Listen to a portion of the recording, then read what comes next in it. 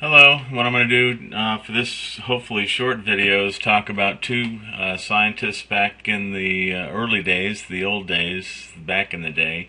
Francesco Redi, living in the 17th century. I think he's actually born and dies in the same century, which of course is not going to be different from many people back then because they actually didn't live as long as what we're living today.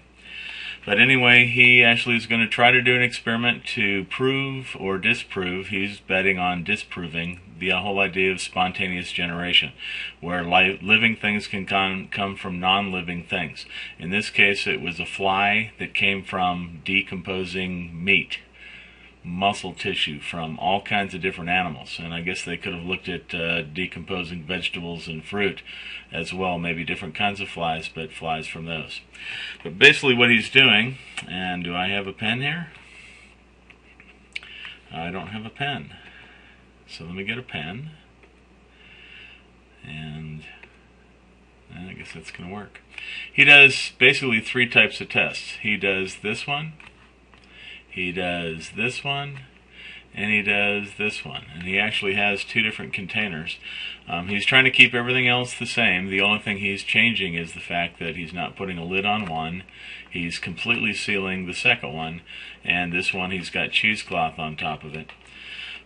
And then he actually puts these things in and he waits. And he notices that the first run with these two jars, the flies can smell the decomposing meat. They are attracted to this. They actually land on it, they start eating it, and maggots start to form, and the maggots pupate. Actually, they go through a couple of instars, and you can look that process up, but basically they puff up their bodies, they break open the exoskeleton, and then they puff up their bodies and form a brand new one. So, spontaneous generations means that, like that little section of meat right there, I don't know what that next is, that little section of meat right there, it doesn't want me to draw. How about that little section? This little section. That little section of meat is going to grow into a maggot. Maggots grow into flies. That would be spontaneous generation. Second one, he's got a lid. Now the lid actually keeps the decomposing flesh inside the box. It keeps, or the jar. It keeps the scent of the decomposing meat inside the jar. Doesn't even attract the flies. Basically, probably flies were everywhere. Third one has cheesecloth, so the scent of the decomposing meat can go out. Flies are attracted to the scent. They actually land on top of the cheesecloth. They lay eggs on top of the cheesecloth. The eggs hatch. The maggots crawl around for a little while. Maggots die because there's no food for them. Meat stays perfectly safe. No flies in the jar. No flies in the jar. Flies all over the jar. So, let's go on to the next slide. What I'm having my kids do for this case is to actually figure out independent variable and dependent variable, as well as hypotheses, experimental groups, control group, constants, how many trials, and conclusion. So, the title of this one, and every title should actually have a good descriptive IV-DV. Maybe we should actually start with IV and DV. Independent variable, basically this goes along with time, but what I tell my kids is that it's what you actually knew when you started the experiment. What did he know for sure? He knew he was going to have lids. He knew he was going to have cheesecloth.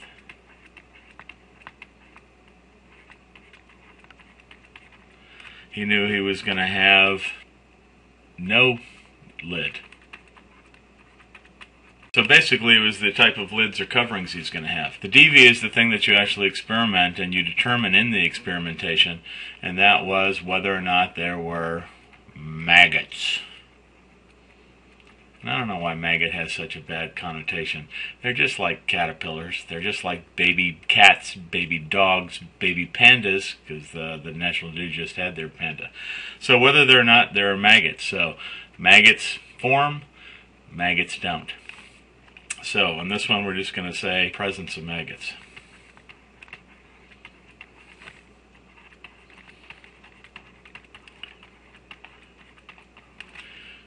Those little squirrely things. I think they're kind of cute. The hypothesis, what he's going to say is that the jars that are sealed and that can be either with the complete lid or the cheesecloth, will not grow maggots. So let's actually go up to the title now. We have our IV and DV. It's going to say the effect of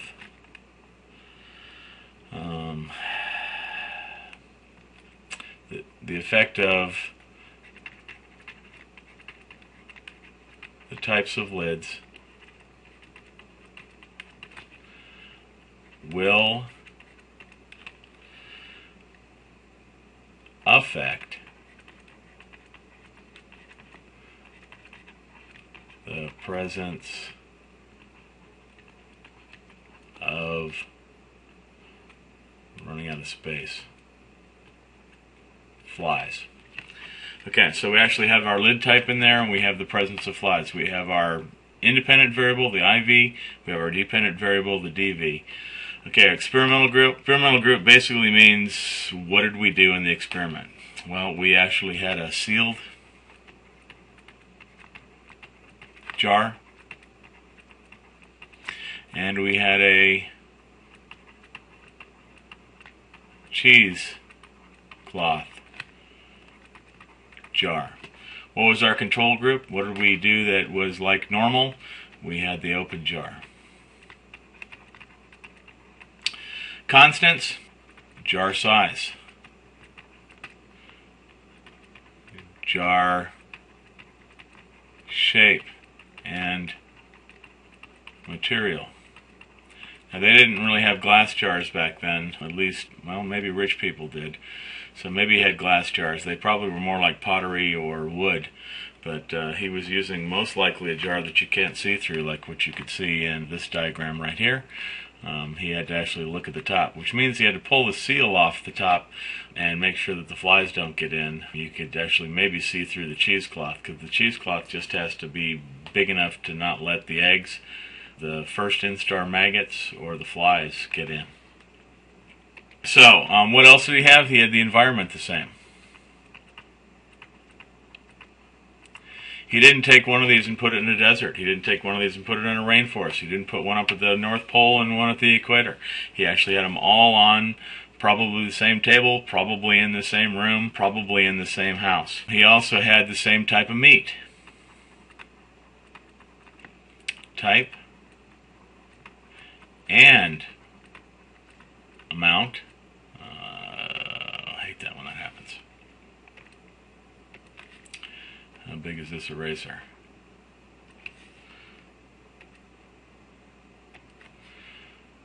How about amount? Type and amount. So we actually had to have beef in all of them, or chicken in all of them, or pork in all of them, and I don't really think it'd make much difference, but we try to keep the constants constant. He also had, in the environment, he had the same thing. He had flies. Repeated trials, he did 2 repeated trials. So he came up with 3 total trials. Repeated mean how many to do after the first one. Did a first one plus 2, that's the 3. In his conclusion, sealed jars, whether or not we have cheesecloth and or a solid seal, grew no maggots. And what did this do? Spontaneous generation does not occur. So this is what Redi did. He actually used the flies, he used the cheesecloth, the lids, he used the decomposing meat, and proved that there was not spontaneous generation. Next guy is Louis Pasteur. He's in the 19th century. He actually may be born in the 17th and makes it into the in the 18th and makes it into the 19th century. He's going to do the same thing. He's going to try to test spontaneous generation, but he's not going to do it with flies. He's going to do it with microbes. He's going to do it with bacteria. And if you ever want to grow microbes, use soup. He's going to call it broth. Broth basically doesn't have any of the chunks, so you don't have any meat, you don't have any vegetables, you don't have any Twinkies, you don't have anything in there. This is just the broth. And the broth is going to be boiled in both cases. So we actually want to kill anything that's in the broth. We don't want anything inside the broth. This is called a gooseneck flask because it's got this gooseneck. This one had the goosenecks. I can probably do this because I can use the eraser. This one had it also, and we were boiling this one. We boiled this one, and then we broke off the top. So we actually went back up there, we got our eraser, and that was easy. We got rid of the top. Now what this did is this allowed the environment to get into these containers. It wasn't boiled anymore, it cooled off. What happened is bacteria is everywhere, and this little bacteria piece fell down, or got blew in, and it went all the way down and splash. And all of a sudden the bacteria was there. And one bacteria, you know, becomes two through binary fission. They become 4. They become 8. And you got to add the other ones in there too. And then we have more and more and more and more bacteria growing. And they start changing color. You get blues and greens and fur and all that stuff. And then we get microbes galore. In the gooseneck, after X number of time, could be a week, could be a few days, I don't remember how much time he used, the broth remained free of microorganisms. What happened? Well, we also had this little bacteria that went through and fell in and slid down the glass and slid up the glass, but stopped, and then rolled all the way back down and stayed. There wasn't enough space to go up. There wasn't enough movement of air to move up. So basically this gooseneck trapped the bacteria. So bacteria stayed clear. What did this do? Well, it gave rise to another experiment. This experiment is going to have the same sort of thing. We have to have IVs and DVs. The IV is actually going to be the thing you knew before you came into the experiment, the fact that you had a swan or gooseneck flask. And your DV, the one you actually experimented, is do microbes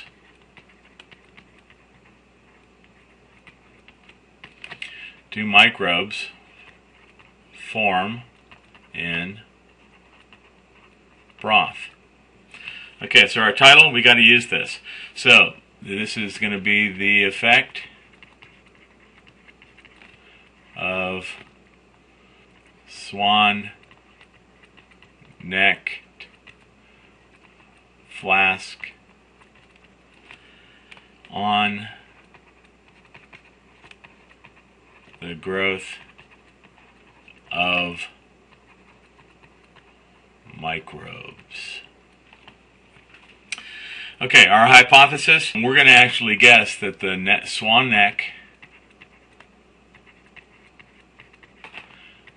will not allow, I wish we had an undo button.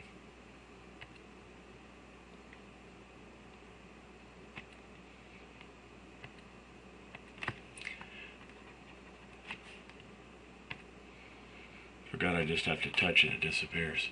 Will not allow microbes to get to and grow in the broth. Excuse me. Okay, our experimental group is going to be swan neck. Our control group is going to be the broken swan neck. And I probably should put flask.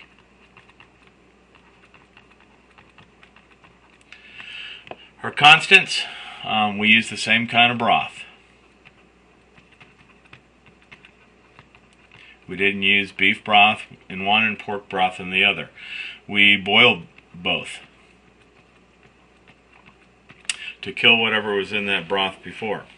We use the same type of flask, at least to begin. And we use the same time, whether it was a few days or a few weeks. He ran this thing one additional time, so he did it a total of 2 times.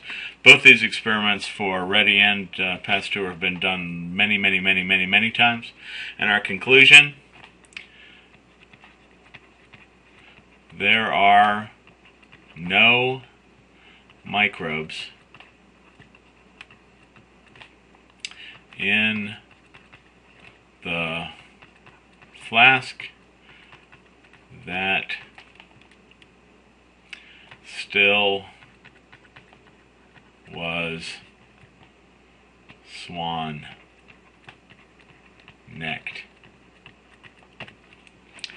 Okay, and what did he learn? Spontaneous generation does not work. So both these guys actually used different critters, different environments, different experimentation to prove the same point. Okay, that does it. So I'm going to minimize this. I guess I'm going to do that by here. I'm going to discard all that writing because I don't want to keep it. And I'm going to say goodbye.